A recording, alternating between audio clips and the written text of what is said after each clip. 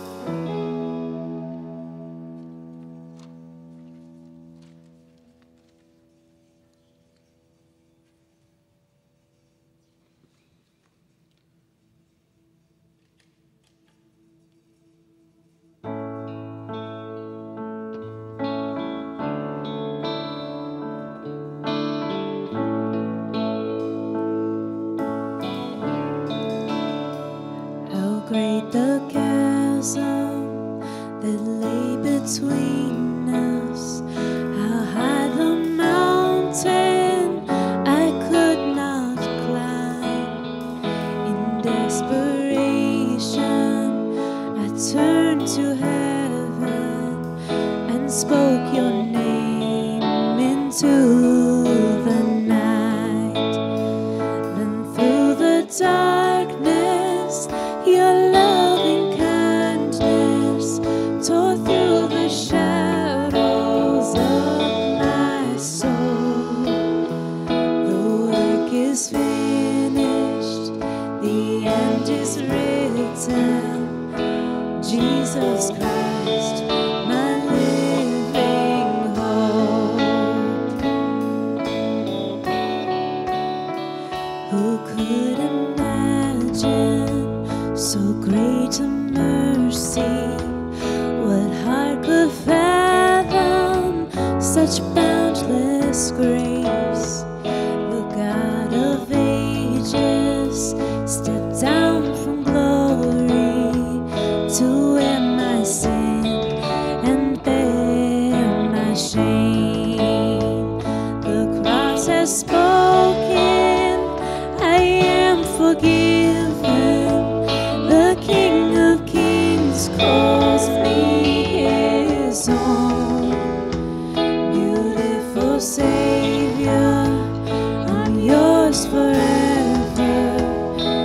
Jesus Christ, my living hope.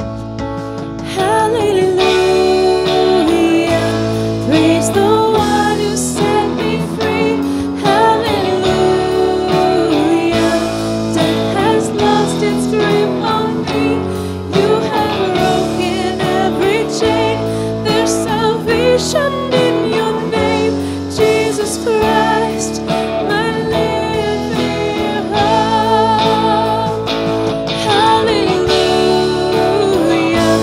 praise the one who set me free. Hallelujah, death has lost its grip on me. You have broken every chain. There's salvation in your name, Jesus Christ, my living hope. Then came the morning that sealed the promise. Your buried body began to breathe. Out of the silence, the roaring lion declared the grave has no claim on me. Then came the morning that sealed the promise. Your buried body began to breathe. Out of the silence, the roaring lion declared the grave has no claim on me. Jesus, yours is the victory.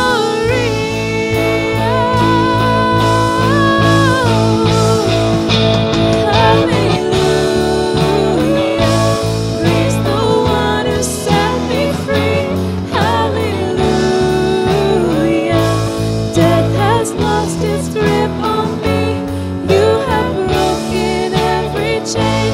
There's salvation in your name, Jesus Christ, my living hope. Hallelujah, praise the one who set me free. Hallelujah, death has lost its grip on me. You have broken every chain. There's salvation in your name, Jesus Christ, my living hope. Jesus Christ, my living hope. Oh God, you are my living hope.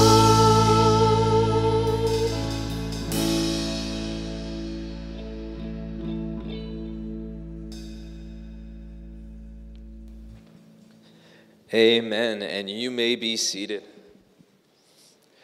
It is fantastic to be with you here this morning on this, the day the Lord has made. We are just getting farther along into our fall season. We are sitting here at church with a great number of anticipations about different ministries getting going, different programs starting up, some for the first time and some for just this new season ahead. And we are once again just leaning into anticipation for all the Lord is planning for and working towards and going to accomplish through EastRidge through this coming season.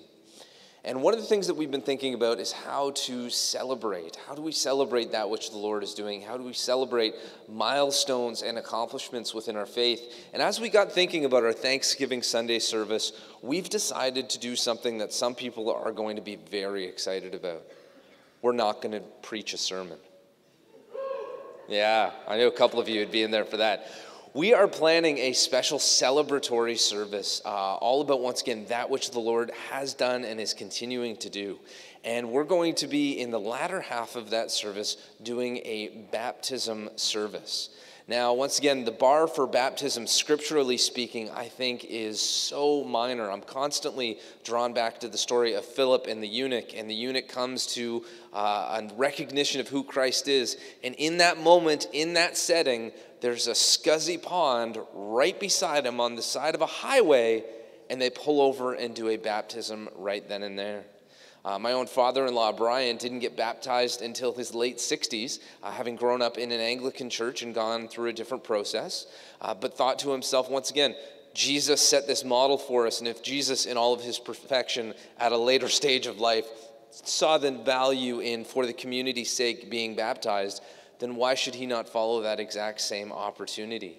So once again, we are opening this up and are excited to welcome anybody who maybe has not done it, has not had the opportunity, or for the first time is just considering it.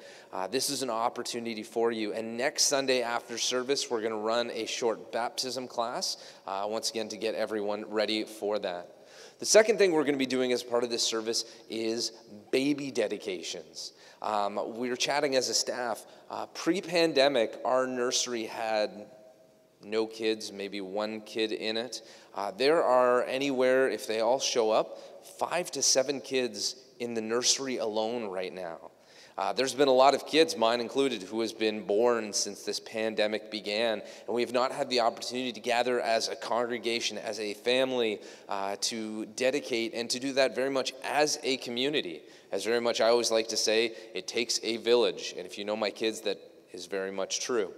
But we are looking forward to this on Thanksgiving Sunday to spend our whole service just once again celebrating that which God has done, is doing, and will continue to do. So if any of those things stand out to you as an opportunity or something that you'd like to consider for yourself or your young one, please come find Pastor Ray and I, and we will get you connected to that process. The next thing we'd like to announce, once again, is that our kids program, Kids Quest, is starting in about 9 days' time. Now, last week we shared about a few of the different opportunities to volunteer, to participate, and we are once again still looking for individuals to come and help be a part of that journey. We are excited, once again, our kids program is growing, and this is an amazing opportunity to be an outreach to our community. As parents are looking for more opportunities, and not a lot of recreational things are starting again for kids. So we look forward to, as a church, being able to provide something unique, something full of Christ's message and of the opportunity to hear the truth of Jesus Christ for those kids and neighbors in our community. And once again, we need some more people to jump in as a part of that. So if you have an interest, or if the Lord is poking you real hard and you're still working that through, just talk to Jen and she can give you all the specific details for that. This morning we're going to take a minute to pray, and we are going to pray for our offerings, that which the Lord has given us, that we give back to Him so that He can continue to do this good work, this opportunity of ministry, and just continue to shape this town that we are in with the truth and salvation message of Jesus. So this morning, we encourage you to take your phone, take your checkbook if you're at home, or just sit there with an open-handed posture on your lap, and we are going to pray for these offerings. And the offerings can be given any number of different ways. They can be mailed in, they can be done through our website, e-transfers, which is my personal favorite, or they can be dropped in the towers at the back of the sanctuary this morning. So with that, let's just dedicate this time to the Lord. Let's come before Him in prayer and lay all these things at His feet. Dear Father God, we thank You for that which You are doing. Lord, for the opportunities and moments that You are building. Father God, we thank You for the fact that You have invited us into this journey of change and of impact. Lord, we lift up this town. Lord, we lift up this province. We lift up this country. Lord, we seek to have Your message echo and resound within these neighborhoods, and we pray that You continue to prompt us on ways to be that salt and light. And Lord, as we come into an election this week, Lord, we pray that Your hand would be through that whole thing, that wherever we land, whichever party comes into a minority or majority, Lord, we just pray that we would seek to have these opportunities within our own communities to be a positive message for the truth of Jesus Christ. And Lord, as our country is, as all are, so in desperate need of Your guidance, Lord, we pray for our leaders. We pray that they would hear Your voice if they have yet to acknowledge that, and that they would come to a personal relationship with You. Father God, as we bring You these things, we lay them at Your feet, knowing that You have plans, You have moments that You have prepared, You have things that You are building. And Lord, we are excited to see and participate in those moments. So Lord, we come before You, we lay these things at Your feet. In Your most precious and holy name we pray. Amen. At this point in time, we can also dismiss our kids to head to their programs. Pastor Sam.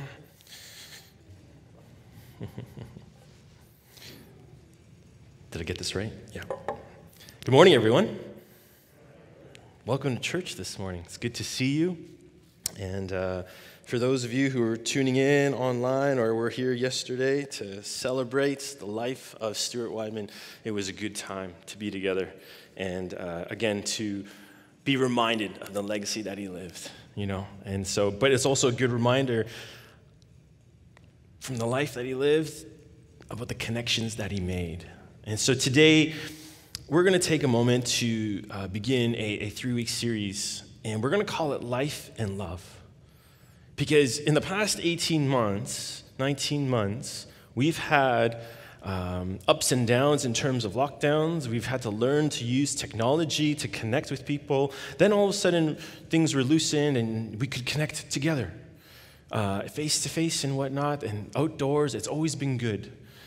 But something that always kept on recurring as I had conversations with especially those who were callers. For those of you who received calls, or especially if you were the ones who gave calls throughout the past 18 months, something that was consistent, I guess, you can put it that way, was the fact that people were dealing with so much. So much that many of us are not aware of. But yet, in those weekly calls, some people actually never met this person face to face. It was literally just developing a relationship over the phone. And that's amazing to hear. But because people were dealing with so much, this constant contact where they were able to pray for each other, where they were able to share with one another, and it developed a relationship that they knew they weren't alone. And that was pivotal through the past 18 months. So much so, since last winter, there was a ladies group, which I will share more about later. And I just want to say that they started an alpha group that led to becoming a life group, and things happened. Relationships were built, and we saw God move. And you've heard me say this over and over again. One step at a time, the Lord's going to lead us in what we ought to be doing as a church and for our community. And this is the season that we're entering into where it's about life and about love. It's about relationships. Last week we had a great time celebrating just the fact that it's a Welcome Back Sunday, and I hope you enjoyed the treats.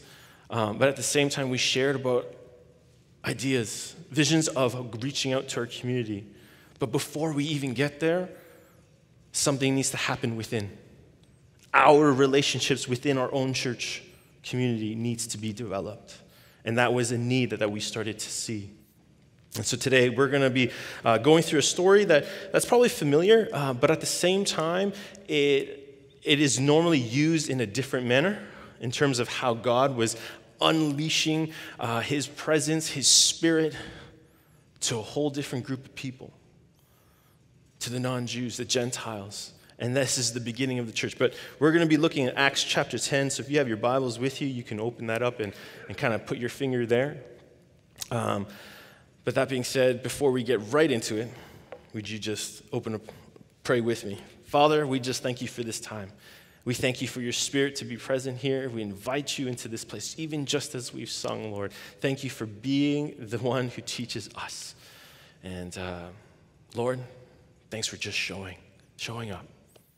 In Jesus' name, amen. So Acts chapter 10, beautiful story of Peter and this man named Cornelius. Gotta love that name. We'll get right into it, okay? Verse 1, there was a certain man in Caesarea called Cornelius, a centurion of what was called the Italian regiment, a devout man and one who feared God with all his household, who gave alms generously to the people and prayed to God always. About the 9th hour of the day, he saw clearly in a vision an angel of God coming in and saying to him, Cornelius, called his name. A couple of things we want to point out to you. keep this in mind. The name Caesarea, it actually means severance, okay? To be severed, to be cut off, okay? And the word Cornelius, man, it's almost like this is a story for our times. In Latin, the name Cornelius, cornu, means crown. All right, and this is how they get the name for the virus that's happening in the pandemic, the coronavirus. Cornu in Latin it means horn, and basically for the virus, they have spike-like proteins. You've seen the images, and that's why they call it corona. And speaking of corona, maybe Stuart would have enjoyed this. He loved antiques, okay? And we talked about that yesterday, but the fact that my friend purchased a car this week, and it was the Toyota Corona. Anyone remember that? Yeah, it was neat, and this one was all kind of modified, made it look cool, but it was like a crown car, you know? It was a king car, but it was just funny that came up. So that's where the name comes from, Cornelius. That which means that which pertains to the horn or crown. But then there's a centurion of the Italian regiment. A centurion in the Bible has always been seen in a positive light. Think about it. Who was at the foot of Jesus' cross? A centurion. And who declared, wow, this really was the Son of God. What about another time during Jesus' course of ministry that he encountered a centurion? What happened? He declared that I've never seen such great faith, not even in all of Israel, and it was to a centurion. And so here, in the new era, the new covenant that's happening, Jesus has resurrected. The new church is being born. And this is a centurion who is devout, who prayed, who gave of alms generously to the Lord, who honored him. But then he receives a vision. Normally when you see an angel, you probably don't need to see a vision because that angel is giving you something noteworthy. But yet he receives a vision of an angel, all right? And it calls out his name Cornelius. Verse 4, please. And when he observed him, he was afraid and said, "What is it, Lord?" So he said to him, "Your prayers and your alms have come up for a memorial before God. Now send men to Joppa and send for Simon, whose surname is Peter. For he is lodging with Simon, a tanner, whose house is by the sea, and he will tell you what you must do." So in this vision, he sees the angel who tells him, go and find this man named Simon. So this is the disciple, Peter, all right, Simon Peter. And he is with another Simon, who's a tanner, who takes basically skin hides and lays it out in the sun and makes leather out of it. That's kind of odd, okay? But keep in mind, remember, he's in Caesarea. He's severed. He's removed from places and people. But now the angel is the vision is telling him to go and search for this man. He will tell you what you must do. Let's skip ahead to chapter 11. What is that he must do? Verse 13 and 14 of chapter 11. And he told us how he had seen an angel standing in his house who said to him, "Send men to Joppa and call for Simon, whose surname is Peter, who will tell you words by which you and all your household will be saved." Wow. That's pretty neat because you have this person who does not know Jesus, who doesn't have understanding of how to be saved, but yet honors God in what he does, okay? And he was well known in the community, which you find out in the story later. But the fact that God is moving and saying to this man, "Send men because I'm going to bring someone to you who will share the gospel with you." Drop down to verse 9, chapter 10. The next day, as they went on their journey to draw near the city, Peter went up to the housetop to pray about the 6th hour. Then he became very hungry and wanted to eat. But while they made ready, they were making ready, he fell into a trance and saw heaven open, and an object like a great sheet bound at the four corners descended to him and was let down to the earth. So now, this is talking about Simon Peter, who is in another city, who at the 6th hour, so this is at 12 o'clock, okay? This is the earliest part of the brightest part of the day. This is noontime, lunchtime. That's where he's hungry and they're making food. And to go back to Cornelius, that happened at the 9th hour the previous day. That was at 3 p.m., okay? But here at noon, he saw a vision in a sense, a sheet coming down from heaven to earth. Verse 12, in it were all kinds of four-footed animals of the earth, wild beasts, creeping things, and birds of the air. And a voice came to him, rise, Peter, kill and eat.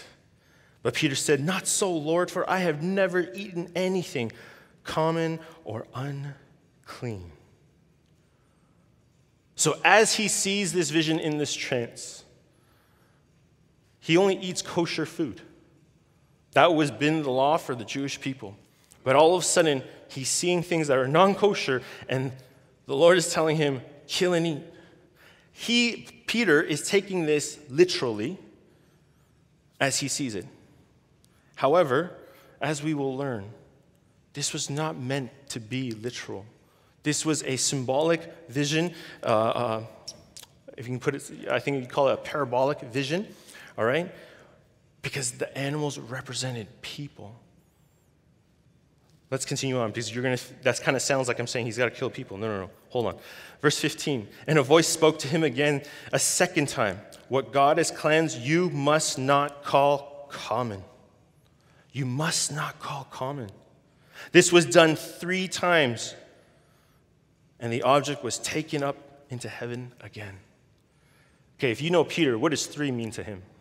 It's important to him. Because what did he do? What was his big faux pas? Don't worry, you can interact with me. I can hear you online too. He denied Jesus 3 times, right? And then he wept bitterly because he knew what happened. And I think I've shared with you before, he got a private restoration, but then when it came to ministry, what did Jesus do? On the seashore with a nice hot breakfast, he asked him 3 questions and restored him back to the ministry to let him know that you are still loved and that you are still the one who's going to continue to build the kingdom. And so, in a sense, with these 3 visions that happen, it's almost the same reminder. Hey, remember my grace and love for you. Don't be thrown off by what is taking place here. And when he said that verse to him, when God spoke, what God has cleansed, you must not call common. Because he took it as literal, but it was symbolic of people. And what he's saying is, listen, there's people out there who are different. If I can, for an easy way of explaining it. They may be different from you, but I'm telling you now, it's okay to go and make relationship. It is okay to go and talk and eat with others. All right, we will find that out in a moment. Just verse 17 real quick. Now while Peter wondered within himself what this vision which he had seen meant, behold, the men who had been sent from Cornelius had made inquiry for Simon's house and stood before the gate. These guys were not Jewish. And Peter will explain this after, but he was not to be associated with them. And so this happened ahead of time to let him know what's about to happen, the people that are about to come. Don't have a care. Don't have a concern. Just go. Because they are not just common people. They are people that have been cleansed or have the opportunity to be cleansed. Okay? In our lives, it's so easy for us to pigeonhole people into different categories based on the way we perceive who they are, because of the decisions that they make, how they live, how they act, and all of a sudden we start to filter out people. I don't want to be friends with that person. I can't be associated with this person. Sound kind of familiar? We've all done it at some point in our lives. But yet in this story, in this context, talking about those who don't know who Jesus is, He's saying, don't be afraid of them. Don't call them common. Because who God has cleansed are not just common people.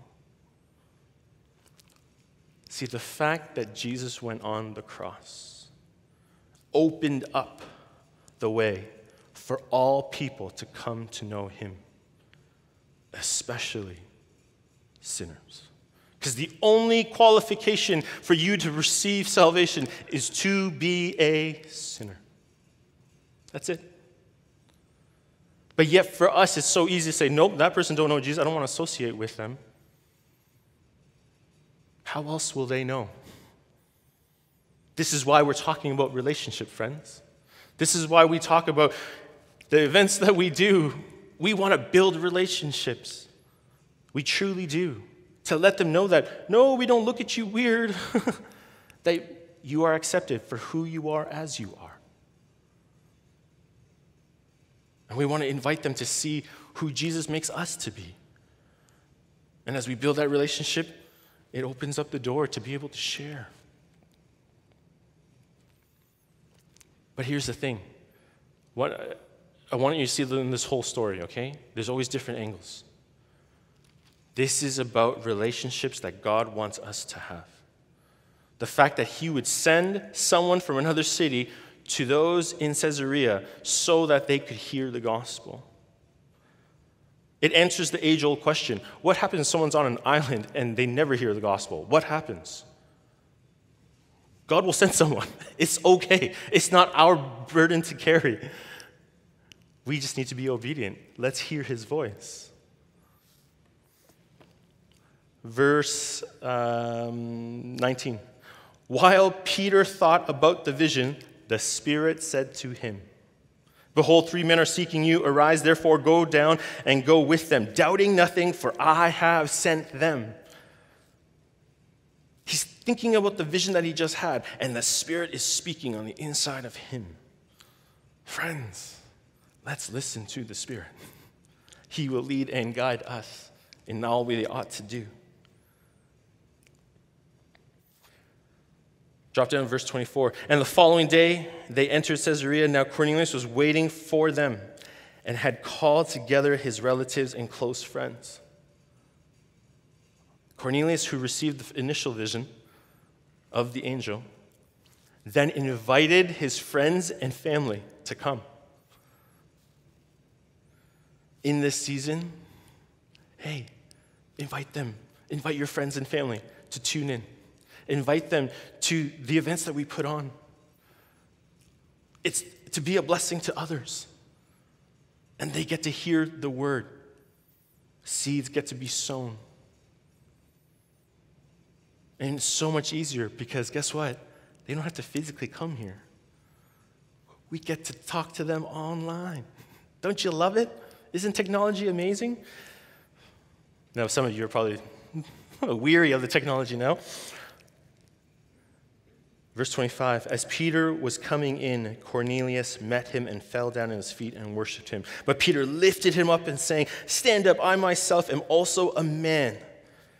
And as he talked with him, he went in and found many who had come together. He found many who had come together because they wanted to hear and see and understand what they must do. Verse 28 and to 34, I'm going to read right through it, okay? Then he said to him, you know how unlawful it is for a Jewish man to keep company with or go to another nation. But God has shown me that I should not call any man common or unclean. Therefore, I came without objection as soon as I was sent for. I asked then, for what reason have you sent for me? So Cornelius said, 4 days ago I was fasting until this hour, and at the 9th hour I prayed in my house, and behold, a man stood before me in bright clothing and said, Cornelius, your prayer has been heard, and your alms are remembered in the sight of God. Send therefore to Joppa and call Simon here, whose surname is Peter. He is lodging in the house of Simon, a tanner by the sea. When he comes, he will speak to you.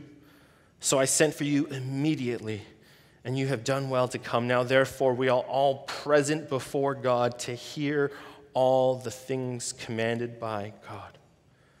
Then Peter opened his mouth and said, "In truth, I perceive that God shows no partiality." That God is no respecter of persons. That he accepts all because they are his creation.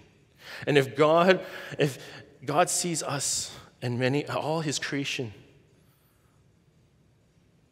that they are loved, that they are his created beings, why do we try to put a filter on and call them common and unclean? Because from what we see here, we ought not to do that. Pastor Ray, that's easier said than done. You don't know what these people... I know. I'm not saying it's easy. But listen to the Spirit and see how he leads you to interact with others, to build relationships. Sometimes I find it so homey to be able to just talk and hang out with non-Christians. That's why I love playing volleyball. The whole community is filled with a lot of non-Christians. And it's amazing just to do life with them and build relationships with them. Because yes, we build relationships with each other within the church, but even those on the outside, that's where we find our nourishment, our emotional care. It's about connecting with people, because that's the one thing we've all learned in the past 18 months. When things are taken away, then you realize what you've had. And that's connection. That's relationships. It's someone that you can just talk to. It's so important. I want to jump, let's finish this right now. Verse 43 to 44, the last two verses.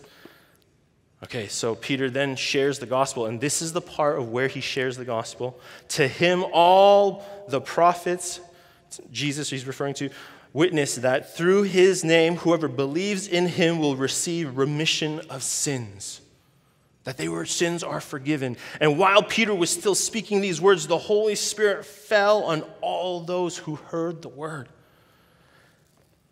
This is what Jesus was doing. This is what God was doing. It was something brand new. The Jewish people thought salvation is just for us. But yet here, to Gentiles, to non-Jews, the same Spirit that fell on them on the first day of Pentecost. But Peter at that point had to preach about what the Spirit was doing. And then they were baptized in it. They were speaking in other tongues. Here, they didn't even pray, folks. They were just listening to the word being preached. They were listening that your sins are forgiven through Jesus Christ. And the Spirit fell. Unprecedented. Totally new.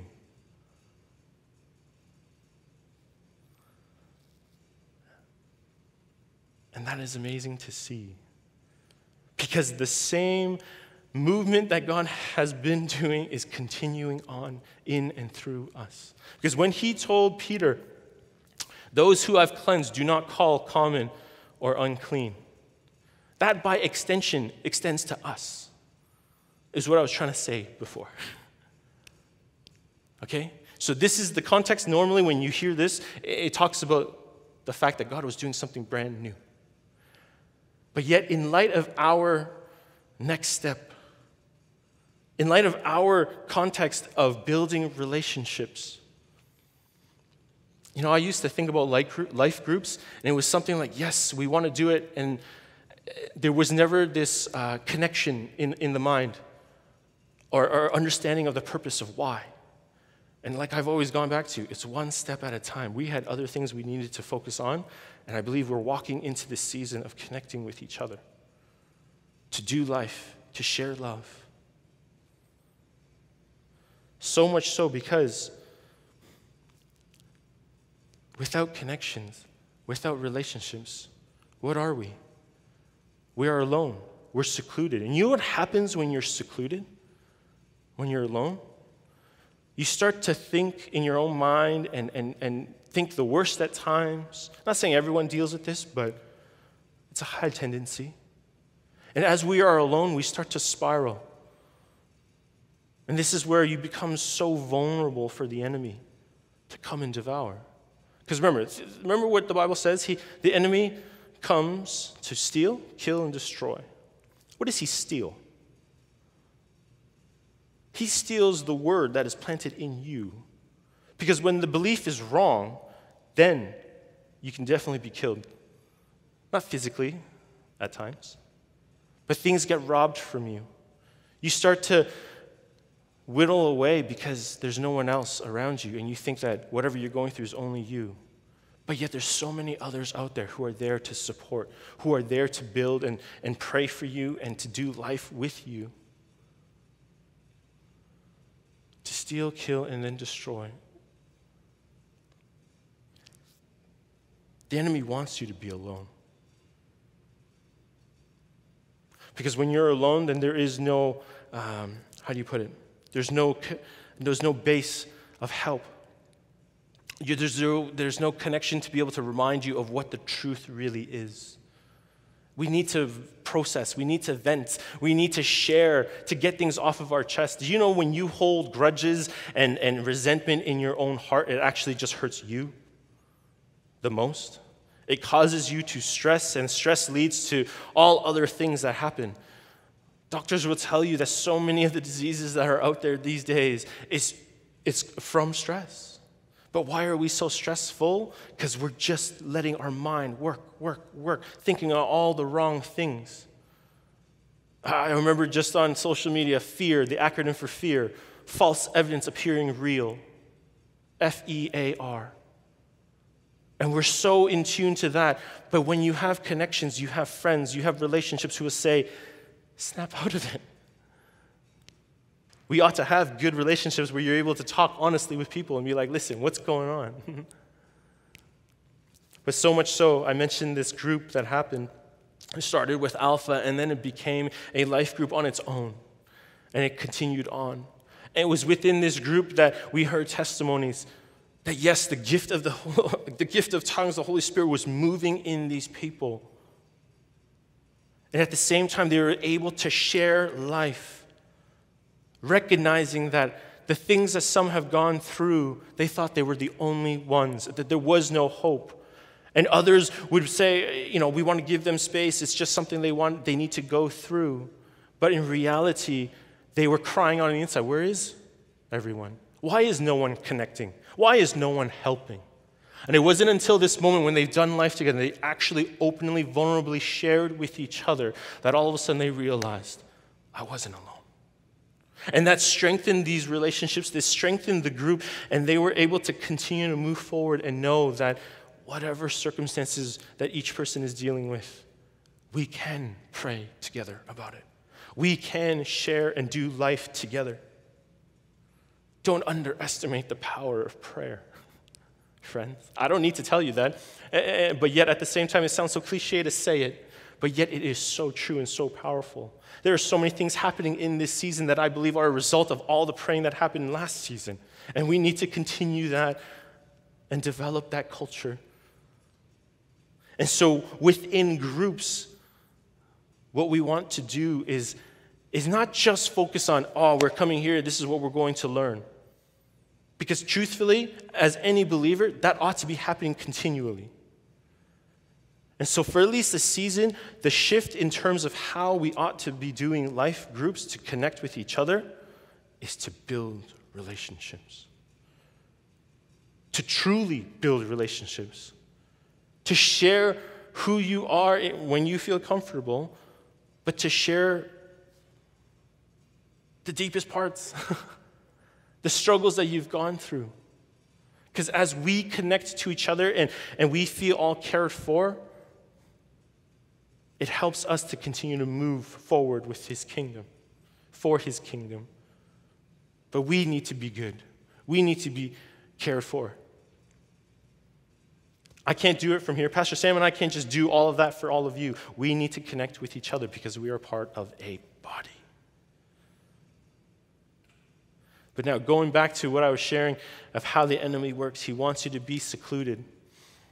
So, to give you context of what's happening in there, a pack of 20 hyenas are going after one lone lion by itself. And they were trying to wear him down. He was trying to bite at them and stuff, but then they kept on nipping at him. There's too many. But he's alone, and he couldn't handle all those hyenas. It's kind of like when we're alone and we go through our struggles and we think that, no, I can handle it on my own. I am that strong. But the truth and reality is it'll wear you down. In the same way, when you saw the second lion come, what did the hyenas do? They ran away. And just as the commentator said, 2 male lions is way too much for a pack of 20. They can't overpower 2. And that is why in the strength of relationships, in the strength of a group of believers together, you stand stronger together than apart. Why do you think God in his word says, where 2 or 3 are gathered, there I am in their midst? When 2 or 3 are gathered. Because in community, in relationship, there is strength. And yet who guides you through it all? He's in the middle. God is in the middle then. So in this season, as we start, we want you to do life and love together. We have many groups that are starting, and there's already many groups that are in existence. But I've said to many, the leaders already, we want to develop relationships. We need to be able to connect with each other and really share. I think over the past decade, as I observed, yes, I've heard the same comment.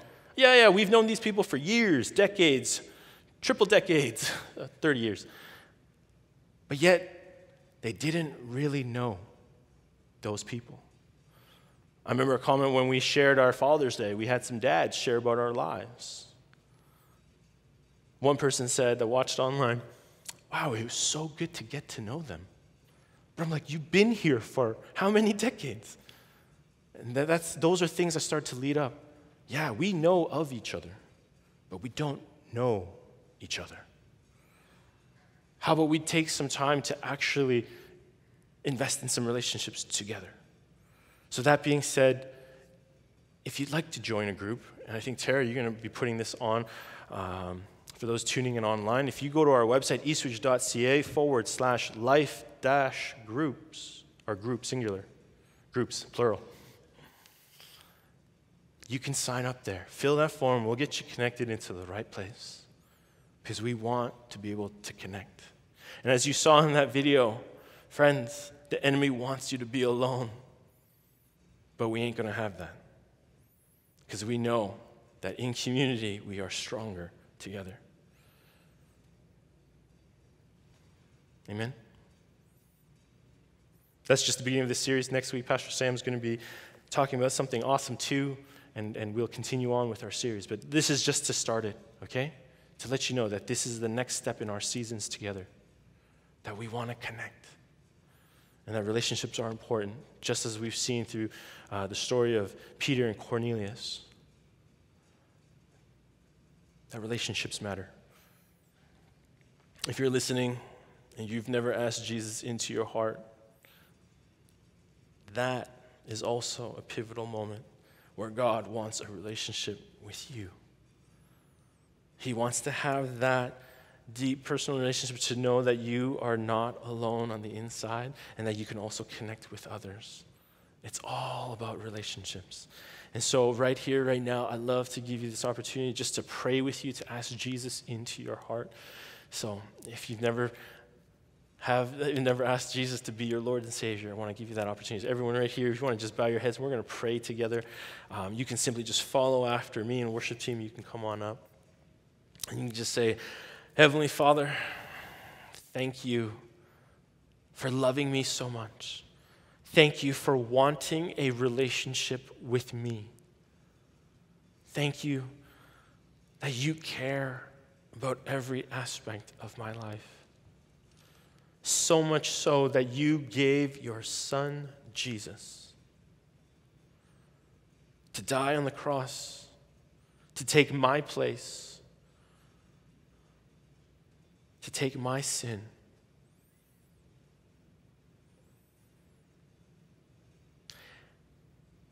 And on the third day, you rose Jesus from the grave, free of all my sin, and have declared me righteous. Jesus, come into my heart and be my Lord and Savior. Thank you for washing me clean and making me new. In Jesus' name, amen. Listen, friends, if that's your first time praying that prayer, please let us know, and we want to give you a gift to start your journey, all right? And at this time, I'm going to ask the worship team to close us off in song. Thanks, Ray. Please stand for our final song and join us in worship.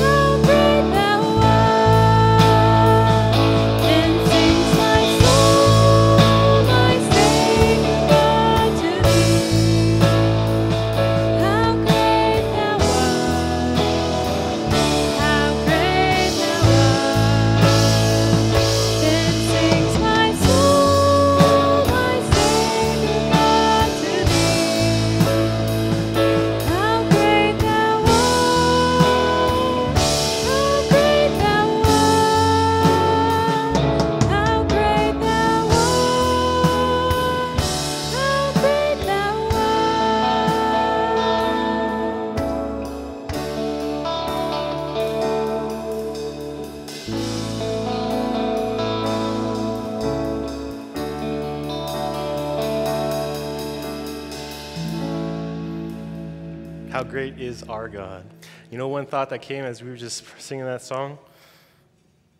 If you've never connected with new people within our own church, people you don't know, could I challenge you to do that this season? To take that step and meet someone, build a relationship with someone new? Let's just see what happens. Amen? Let me just pray for you. The Lord bless you and keep you. Protect you and your loved ones from the Delta variant, from what we've been hearing about a Mu variant, from the COVID-19 virus. Thank you for protecting each one, Lord, under the sound of my voice. Keep them safe from all dangers, harms, accidents. And thank you for watching over them. Lord, make your face shine on them. Be gracious to them. Open doors of opportunity and favor for them. Bring restoration into relationships, Lord. And Lord, lift up your countenance upon us and give us your shalom peace. And all the people said, amen and amen. God bless you, folks. We'll see you next time.